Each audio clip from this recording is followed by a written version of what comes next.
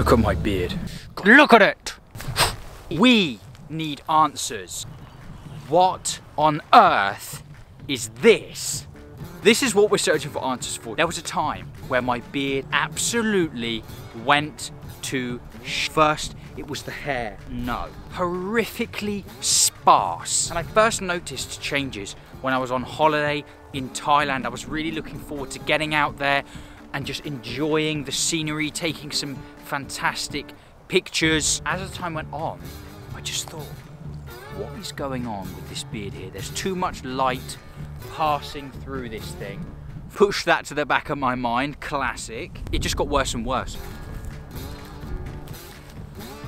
So my first thought is it must be something to do with the climate. Maybe it's just too hot out here, too sweaty, and like a dog shedding its winter coat. My body was like, that's too much hair for you. It's kind of ironic, right? I lived in one of the hottest climates in China. Beards, they thicken up in the winter. Do they? Was it down to the climate?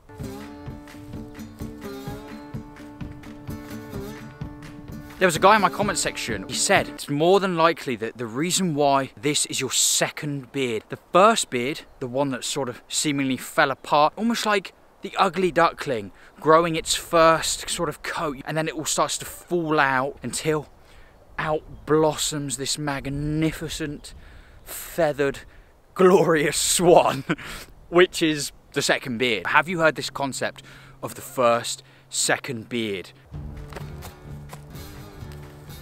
Third possible reason, the hairs grow at different rates, growing faster than some of the other ones, so they just need to be constantly sort of pruned back. I did give myself a couple of beard trims. It just never felt like it regained its strength. Was the reason that the hairs, the beard hairs, just grow at different lengths? I don't know. Okay guys.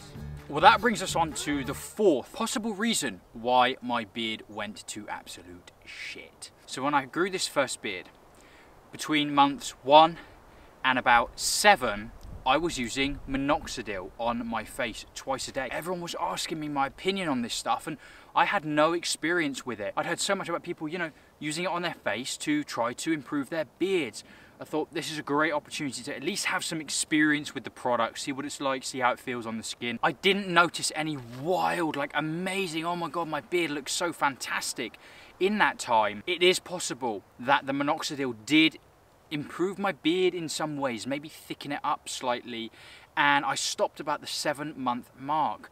Now this beard, when it all sort of looked horrible, was about 9 months in. It's possible then that about the time that I stopped using it, some of the hairs began to fall out, or my beard was shedding, right? When I look back on using that stuff, for me, you know, it wasn't really worth it, to be honest. So what do you think? Did stopping that minoxidil cause a lot of my facial hair to shed?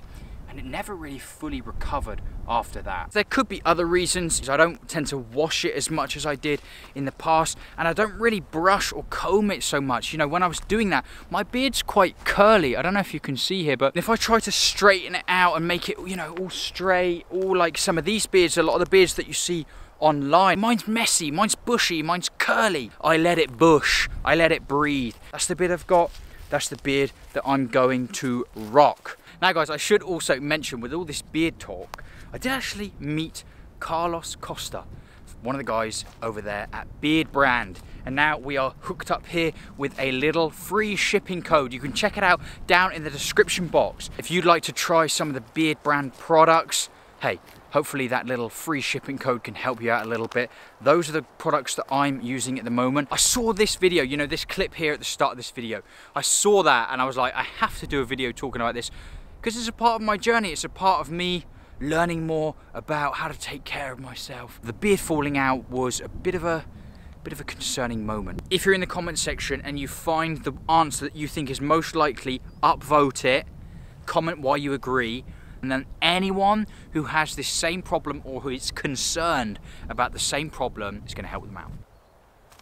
So guys, as we started this video, I call upon people of the world, share your knowledge. I can just relax a little bit, finally knowing what actually happened to that beard. I want to thank you so much for watching this video. Thank you to BEARDBRAND for getting involved. Thank you, of course, to the channel sponsors Leaf Shave. If you want to check out the razor that I'm using, I'll see you in that next video. Goodbye.